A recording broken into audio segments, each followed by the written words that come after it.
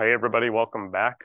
Savas Algebra 2, Lesson 7-2. This is the 9th problem that I have assigned to you in this lesson.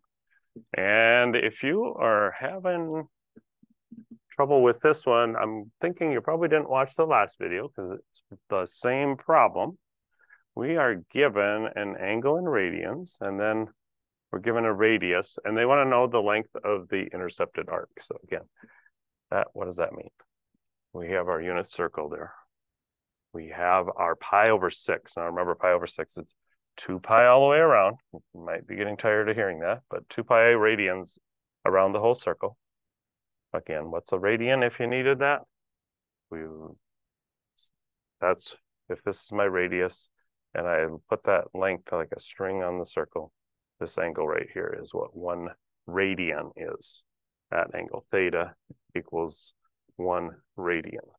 It's just a different way of measuring angles. And we have pi over 6, so since circumference is 2 pi r, how many radians are around the circle is this 2 pi.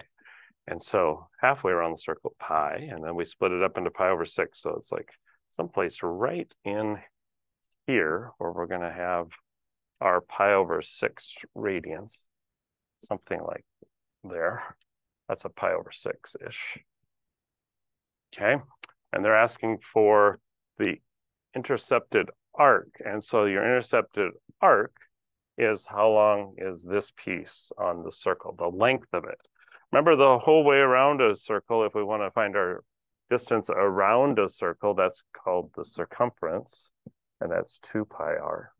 And so if we went all the way around this circle, 2 pi times my radius 18, or 36, 2 times 18, pi would be my total circumference. So if we went all the way around, that's what we would have.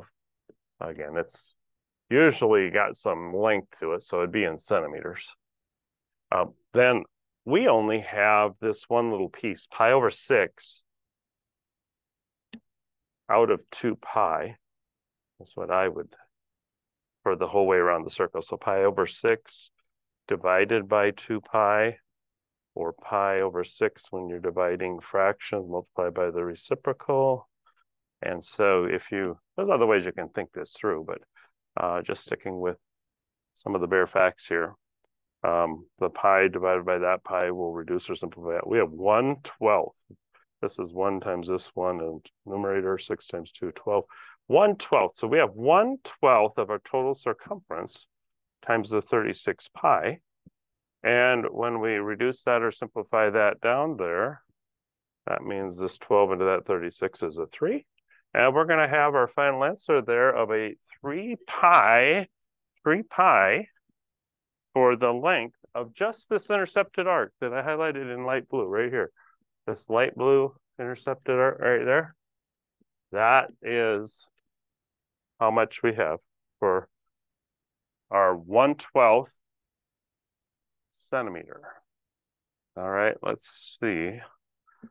I feel like I missed something there. My total distance around was there. And then I had to take my 1/12 divided my pi over 6 times the reciprocal. And yeah, 1/12. I feel like there's something not quite right with that, but I'll put it in just to see. Where did I go awry there? Let me re-examine that. I don't mind doing this with you to show sometimes I get mixed up, and we'll need to talk about what I did again as well. That was my total circumference.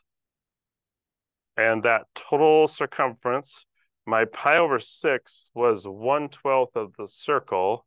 And then my pi over 6 times my 36 pi was around the whole circle, times my 1/12 would be the 3 pi. That 3 and pi is what I was looking for my circumference, or the length of just the arc. So 3 pi.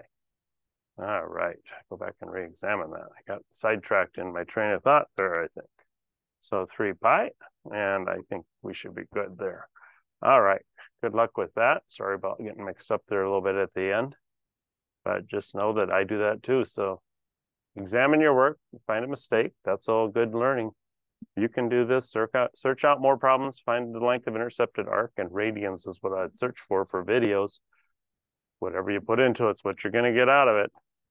You can do it.